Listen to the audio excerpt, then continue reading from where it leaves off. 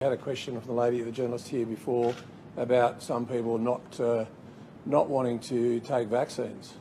Well, my message to them is you're being extremely selfish. If you think you can not have a vaccine just because you don't want to have a vaccine, well, you should think about what you're doing to your family and to the community.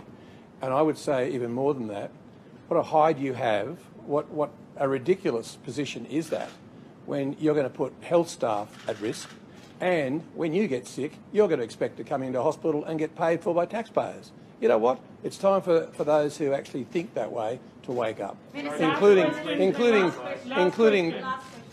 commentators who actually don't base their commentary in any logic whatsoever. So. Minister, on